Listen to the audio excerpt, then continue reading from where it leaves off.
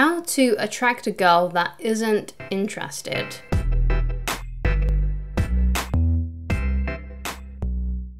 Hi guys, my name is Christine and I'm a dating, relationship and personal development coach. And today I'm talking about how to attract a girl that isn't interested in you. So the first point that I want to get into is attraction isn't a choice. And that's a quote I use all the time on my channel. And it's a quote by another dating coach called David D'Angelo. And there's a video actually that I'd like you to watch if you haven't watched it already about why attraction isn't a choice. So I highly recommend that you go and watch this video of David D'Angelo explaining why attraction isn't a choice. But fundamentally, we can't really help who we are attracted to. And the same goes for this woman, this girl that you are trying to pursue. Like if they're not attracted to you, there's not really that much you can do. However, there are a few little things that you can do to like give you the best possible chance. But if this girl isn't attracted to you, then there's not really that much you can do. And we all know attraction isn't a choice because, you know, as a lesbian, I'm not attracted to every single woman I've ever seen. I'm not, you know, I don't want to be in a relationship with every single woman I've ever seen. And that goes the same for guys as well. Like if you're a guy watching this, then you're probably not attracted to every single woman that you've ever seen. You probably don't have that connection with every single woman you've ever came into contact with. And it's the same for her. Like she probably isn't attracted to every single guy that she sees, because we all have our own preferences. We all have our kind of like this inner radar of what we are attracted to. And you know, the women that I'm attracted to might not be the women that you're attracted to. Just like for some women, like the guys that they're attracted to, other girls might think, oh, why are you attracted to him? Like we all have our own we can't help but like what we like, basically. We can't help but feel attraction for whoever we feel attraction for. It's just something that's naturally built into our system that we can't really change.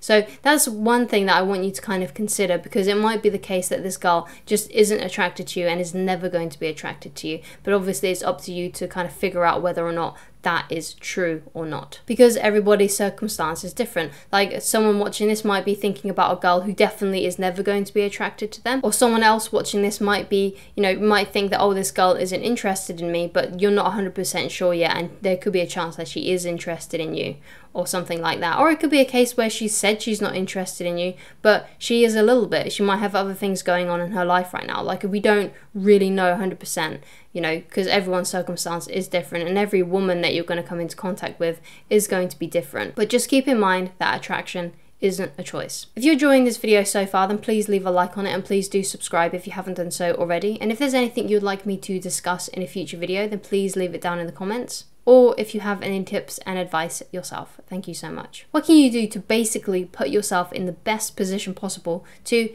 get a girl to be interested in you if you feel like she's not interested in you? So one of the great ways that you can do this is by using rapport. Now rapport is basically when you are kind of in sync with another person. So one of the best ways that you can get into rapport with another human being is by matching and mirroring them. So this is like matching their body movements, matching their facial expressions, perhaps even matching kind of like the sound of their voice. Like if let's say a woman comes up to you and when she speaks to you, she kind of speaks kind of like quite softly. You know, when you speak to her, then you speak softly. Perhaps she's got like a frown on her face, so therefore you put a frown on your face, because we like people who are like us. You know, we don't tend to like people who are not like us or not like who we want to be. I think that's the correct way. So we like people who we are like, or we like people who we want to be like, right? Whereas we don't like people who we don't want to be like and who are not like us. So knowing that, if we like people who are like us, then if you become more like her, now I don't mean like, you know, dressing the same way that she does and having your hair long or whatever it might be. I don't mean that, but I do mean like the body language, right? Just move your body in the way that she moves her body, especially when you're talking to her face to face. So like if she's frowning, then you put a frown on your face.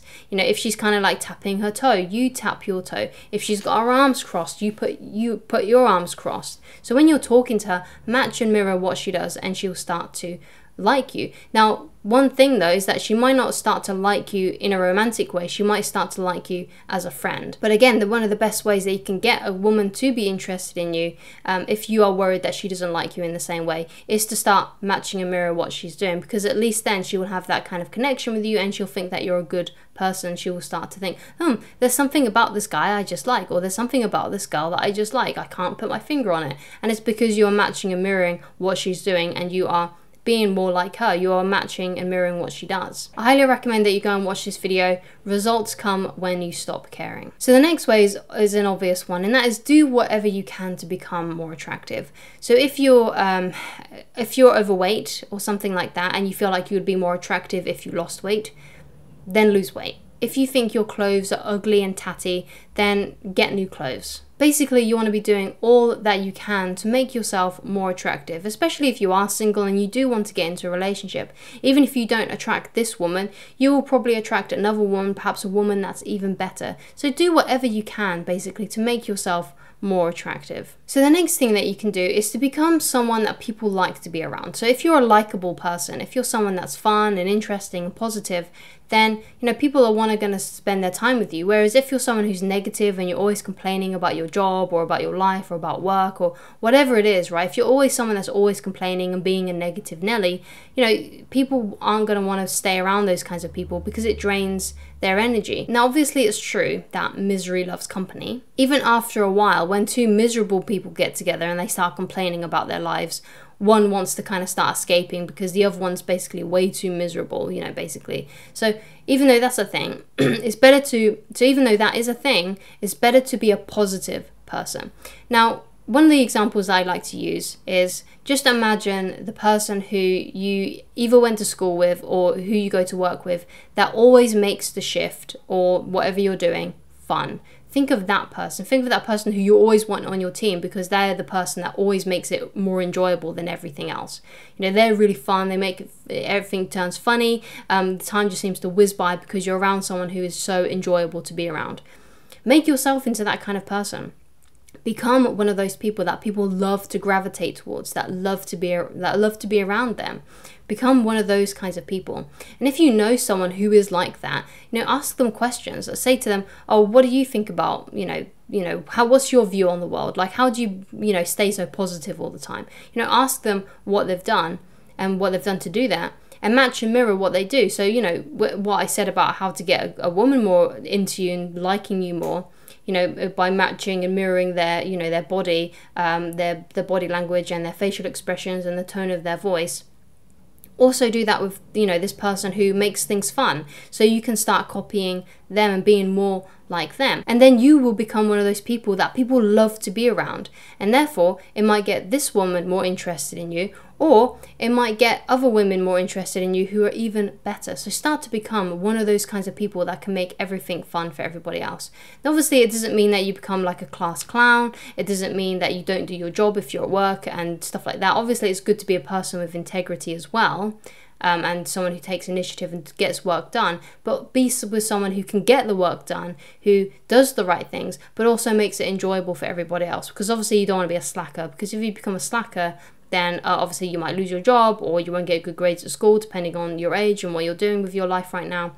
You want to be one of those people that's effective with what they do, but also makes it enjoyable for everybody else. That's the idea. So the next point I want to get into is creating a life that you are proud of and becoming more ambitious.